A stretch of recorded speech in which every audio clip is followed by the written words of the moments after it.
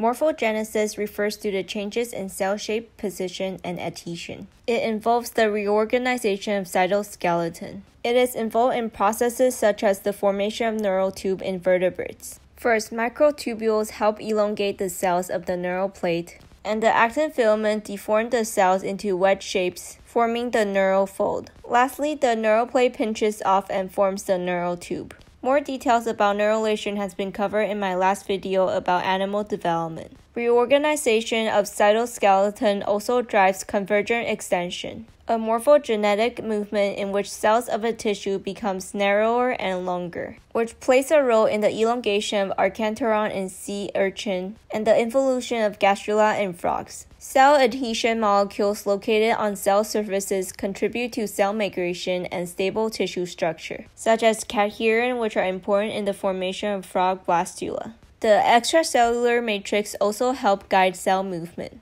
A second mechanism of morphogenesis is apoptosis, or programmed cell death, which is involved in tadpole morphogenesis into frog. Determination or specification means that a group of cells is committing to a fate, and differentiation refers to the resulting specialization in structure and function. Cytoplasmic determinants are maternal substances in egg that influence the course of early development, such as P granules in C. elegans. Cells influence each other's fate with inductive signals. The positional information tells a cell where it is with respect to body axes. The positional information as well as the induction signals regulate the pattern formation, or the arrangement of organs and tissues in their characteristic spaces three-dimensionally. For example, Hox gene controls pattern formation in many animals. The embryonic cells respond to positional information indicating location along three axes: the proximal distal axis, anterior-posterior axis, and the dorsal-ventral axis. In frogs, the egg polarity determines the anterior-posterior axis, whereas cortical rotation determines the dorsal-ventral axis.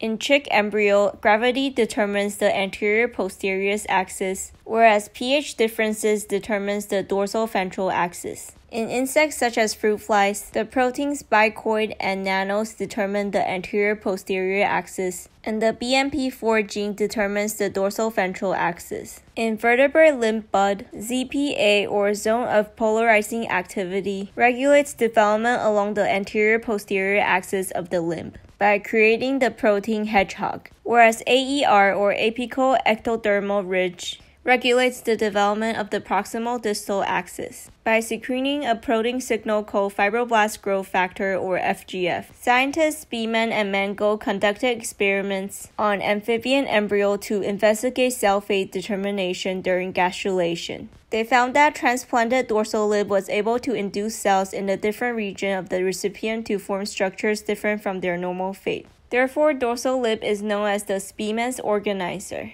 Drosophila or fruit fly embryogenesis is regulated by two groups of genes. The maternal effect genes are also known as egg polarity genes, controls the orientation of the egg. The morphogen gradient hypothesis states that gradient substances known as morphogens establish an embryo's axes. In Drosophila embryo, asymmetric distribution of bicoid at the anterior end activates hunchback at anterior, while represses caudal at anterior, whereas the morphogen nanos is asymmetrically distributed at the posterior end, and along with pumilio repressed hunchback at posterior. Drosophila embryogenesis is also regulated by the segmentation genes, which direct the formation of proper number of body segments. First, the gap genes divide the developing embryo into several broad regions. The pair rule genes then define 7 stripes, and the segment polarity genes divide them into 14 segments. Finally, homeotic genes functions in pattern formation, specifying which organs and appendages will develop in particular segments.